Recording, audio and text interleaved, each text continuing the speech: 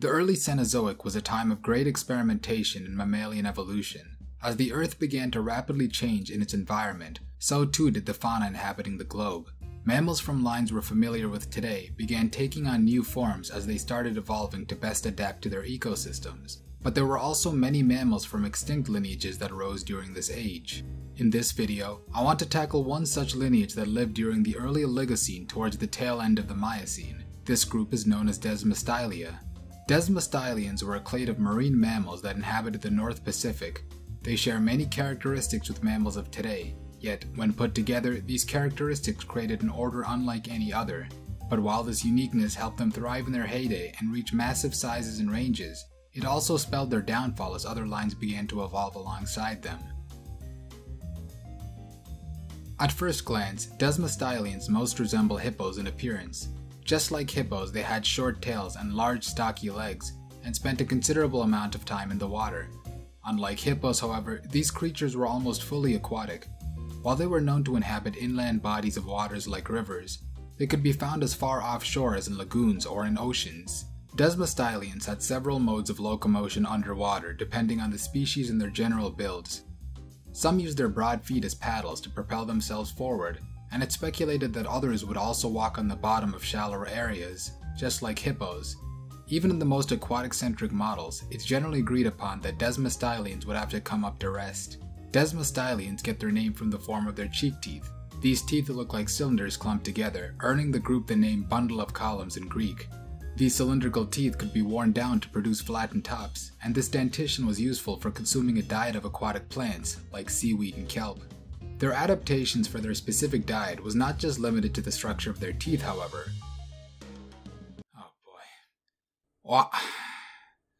Onolascastylus a Desmostylian from the Alaskan coast 23 million years ago, was believed to have used suction from its mouth to completely uproot plant matter like seagrass when feeding. It's possible that other Desmostylians also adopted a similar method of feeding. Desmostylians were widespread during their reign throughout the Pacific Ocean north of the equator. They could be found as far east as Japan and Russia, all the way as west as Alaska and California. Behemoths is currently known to be the oldest member of this clade. First appearing in the early Oligocene, this genus was known for having traits far less specialized than its later relatives. It had jaws and teeth more similar to those of elephants as opposed to the other members of this order. Behemoths as a whole had a generally more elephantine appearance, with an imposing stature and longer, thick-set limbs compared to its relatives. Desmostylus was closely related to Behemoths, but had additional adaptations for its marine lifestyle. This involved a body that was more streamlined for oceanic travel, even if it made it look awkward on land. In addition, the two bones making up the front forelimbs of Desmostylus were fused together to make propulsion in water easier. In fact, the bones of Desmostylus were less dense as a whole, indicating that this genus probably spent more time feeding while floating at the surface of the water, or at least at higher levels. Finally, this animal had long tusks from its jaws that could have aided in feeding.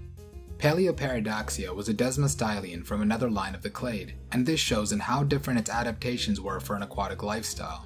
Its limbs on all four legs were far more splayed out compared to other Desmostylians like Behemoths and even Desmostylus, indicating that they could have been potential flippers for the animal, similar to those in modern-day pinnipeds.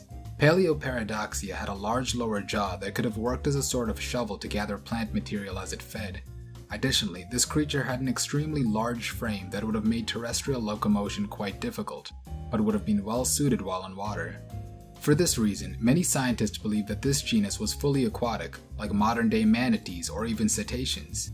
Paleoperidoxia and its relative Neoperidoxia are arguably the most arrived members of the entire family, and were found near the end of the clade's time on Earth, during the Miocene.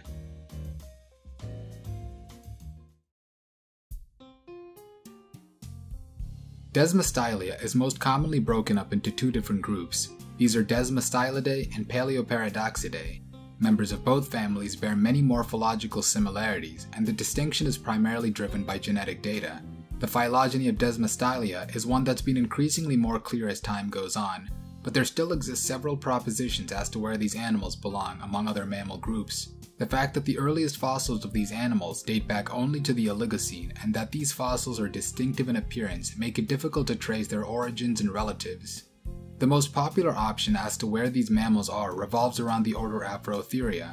I've discussed this group in a previous video I made, but it's essentially made up of mammals that are known to have evolved in Africa after its isolation from the rest of the world during the Middle Cretaceous. Within Afrotheria, the Desmostylians are most commonly placed within the clade Painungulata.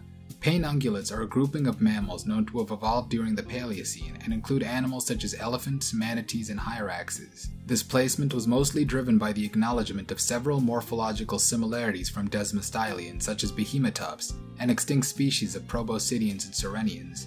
That being said, there isn't an overwhelming amount of genetic data to back these claims up, and the similarities could have also boiled down to convergence.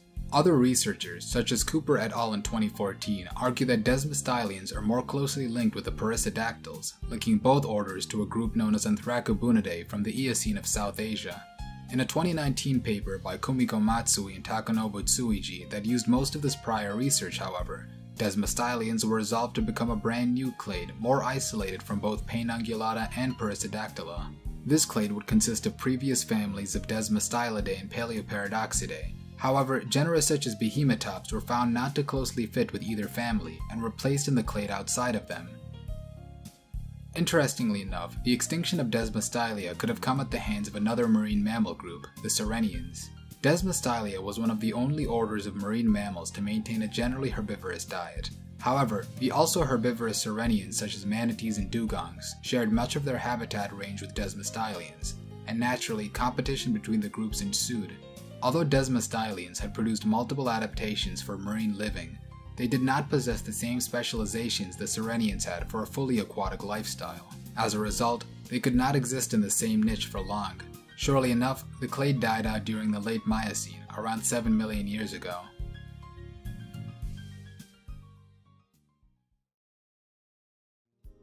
Hey everybody, thanks for watching the video. I'd like to thank user General Dissatisfaction for suggesting I make a video on this topic during my last upload. If you enjoyed this video, please make sure to leave a like, and if you want to see more animal related content like this in the future, make sure to hit that subscribe button as well as the notification bell so you can be alerted to future uploads. Also, if you guys have a topic you'd like me to address, please leave it in the comments and I might address it in a future video. Once again, I'm really happy about all the recent support I've been getting, and I'll try to make new videos once a week for this channel so I can spread more animal knowledge to you guys.